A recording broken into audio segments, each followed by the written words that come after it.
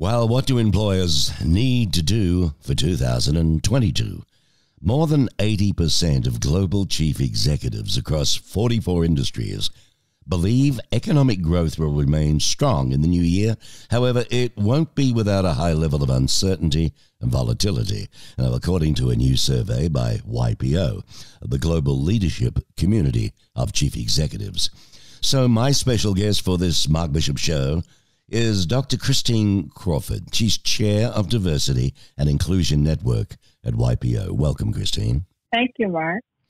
Well, the YPO Global Pulse Report focuses on gathering insights on topics that influence businesses and drive leadership decisions. So what was the outcome, Christine, when conducted from November through the first week of December?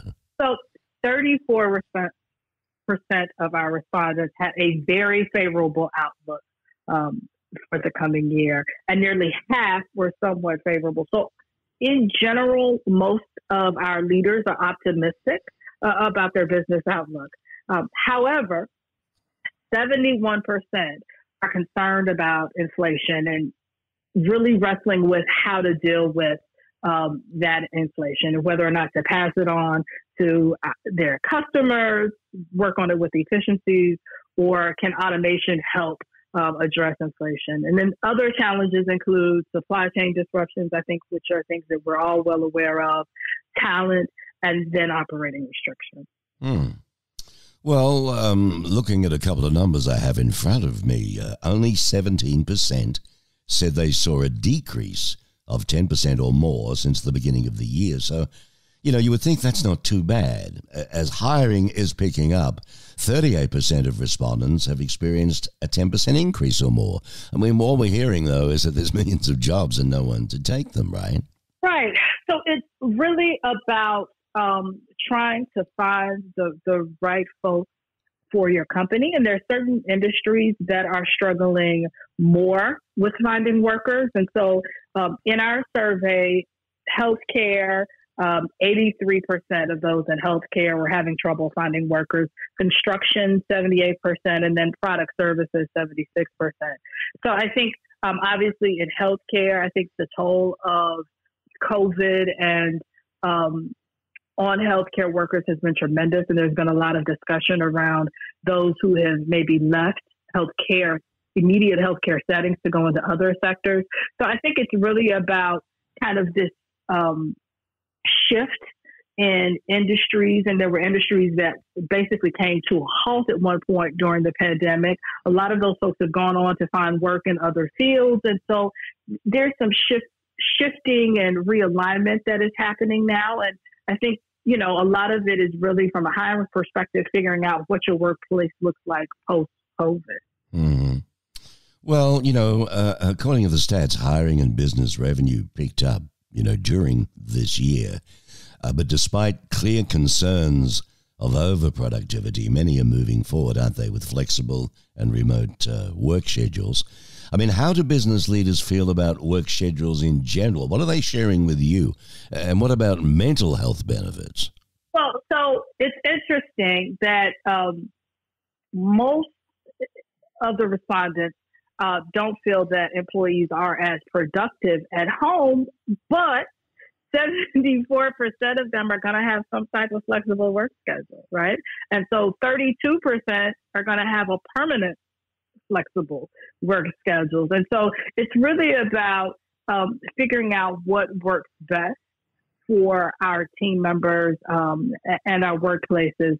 And then we've all, I think, during COVID, you know, come to appreciate how important maintaining and protecting our mental health is. And so want to make sure that we offer that benefit and look to support our employees and their mental health as well. So 35% of our leaders are investing in mental health. And then of the 16% who don't, they're planning to add some component to help support and protect their employees' mental health. I'm speaking with Dr. Christine Crawford. She's the chair of Diversity and Inclusion Network at YPO. You know, right into what's going on with executives, which is the pulse of our nation. So when you think about that, now, even though only 1% of executives surveyed believe that employees are more productive at home than in the office. I mean, what would you attribute that to, do you think, Christine?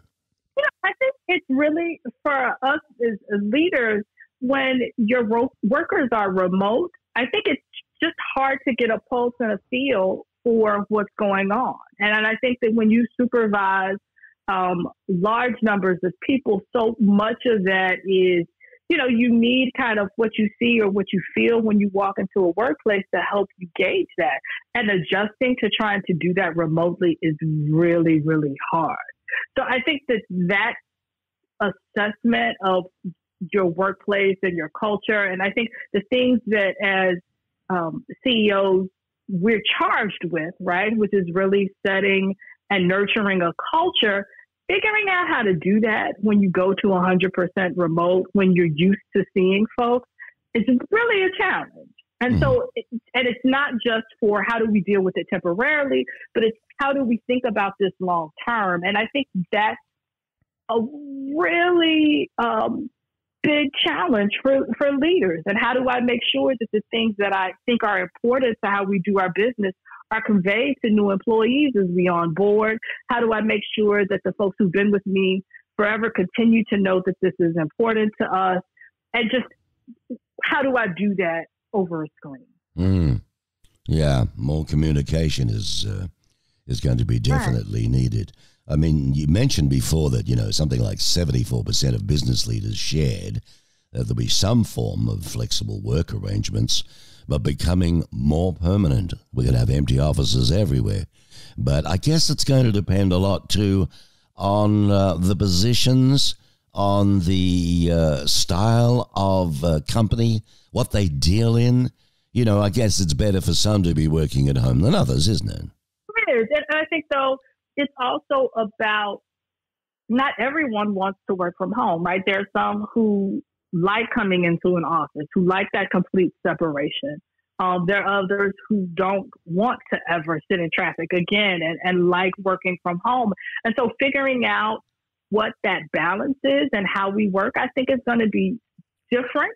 But I think it's going to evolve. And I think, again, if we've learned nothing else, it's how to think outside the box and be flexible because of COVID. And I think that flexibility is key, right? Like not knowing what it's going to look like and not knowing what will be permanent and where the right place will be. Is something that, we're all on a journey together. Well, Dr. Crawford, how can networking and joining supportive communities benefit, employers and employees for that matter?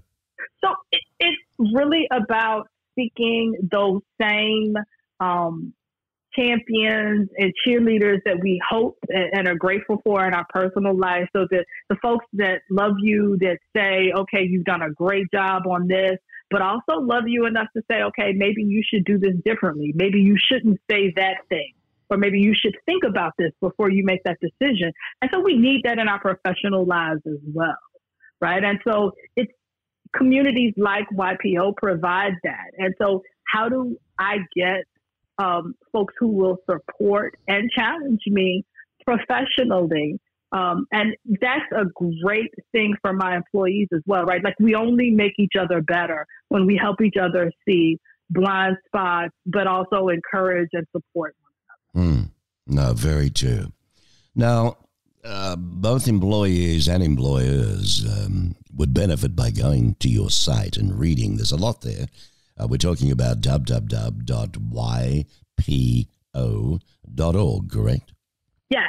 So we would love for you all to come to YPO.org and learn about our community of business leaders, to learn what we're thinking about, what concerns us, and just how we're striving to be better so that we can be better leaders for our communities and our businesses. And I'm pretty sure they could read on the site about, innovative benefits that support employees as well. It's all there, isn't it?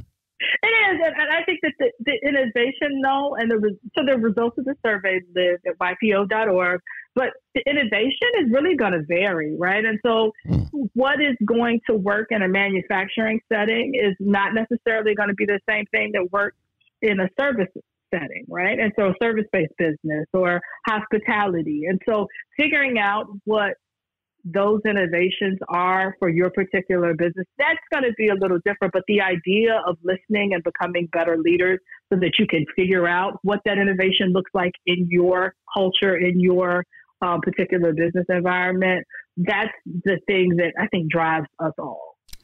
Doctor, amazing. Thank you so much for giving us your time today. We appreciate that, folks. That was Dr. Christine Crawford, Chair of Diversity and Inclusion Network at YPO. You heard her here on The Mark Bishop Show.